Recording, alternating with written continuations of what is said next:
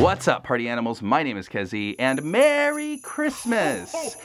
It is the season to give gifts and to buy things. So here's some last-minute gift ideas. And of course, if you have any, please tell Santa Kezi your gift ideas. First, I wanted to start with one of the best things that you can do as a furry gift giver, is make it yourself.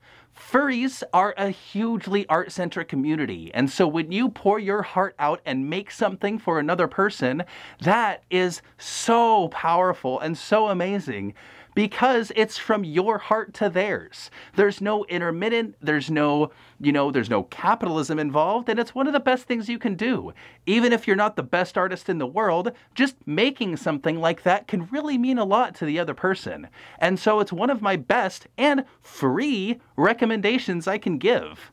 So if you have someone in your life you want to give a gift to and just can't afford anything, make something. They'll be sure to appreciate it. Now, if you do want to buy something, then I recommend supporting furries first. Go to something like Hyena Agenda or Howl Out and give them buy something that, they would think they would like from those merch stores.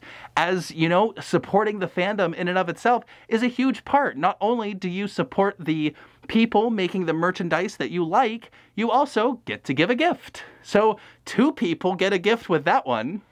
And when you're out buying stuff still, why not commission an artist? If you have an artist you really like or someone else really likes, commission them. You can get beautiful artwork done as a gift. And that's a really, really awesome thing that you can do and is super common around this time of year. With the existence of YCHs, you can get really easy ideas. You don't have to think of the whole image off the top of your head. You just say, hey, I like this pose. Can you draw my fursona or my friend's fursona as a gift for them? Someone very special to me actually got me this, which is a beautiful drawing of a coyote on a wooden block. And it's one of my favorite things of all time and really solid. So that's one of my favorite things. And if you're just outside of the fandom trying to come up with an idea of, oh, what can I get my kid or whatever for Christmas? Well, nothing beats giving in to their creativity. As, like I said before, the fandom is a hugely creative space. So if they're an artist, a fursuit maker, or a musician, there are things you can get them. For artists, you can get them maybe a nice tablet for their computer, or nice markers and pencils for their real artwork.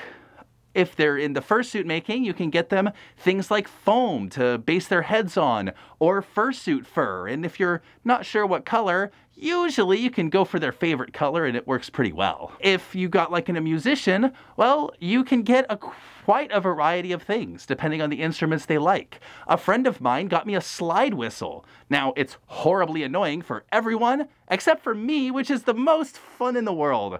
I love this slide whistle. I'll show it to you sometime in a future video. There's gift ideas for all level of incomes and experience.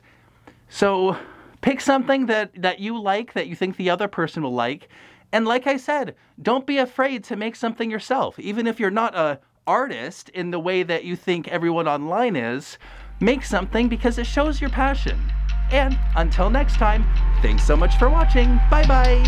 If you made it this far into the video, congrats. And I'm gonna be cheeky by just recording 2 outros at the same time. Join my Patron for more behind-the-scenes content, probably in the future. So these people already are being awesome. They might be up there by now. But do that.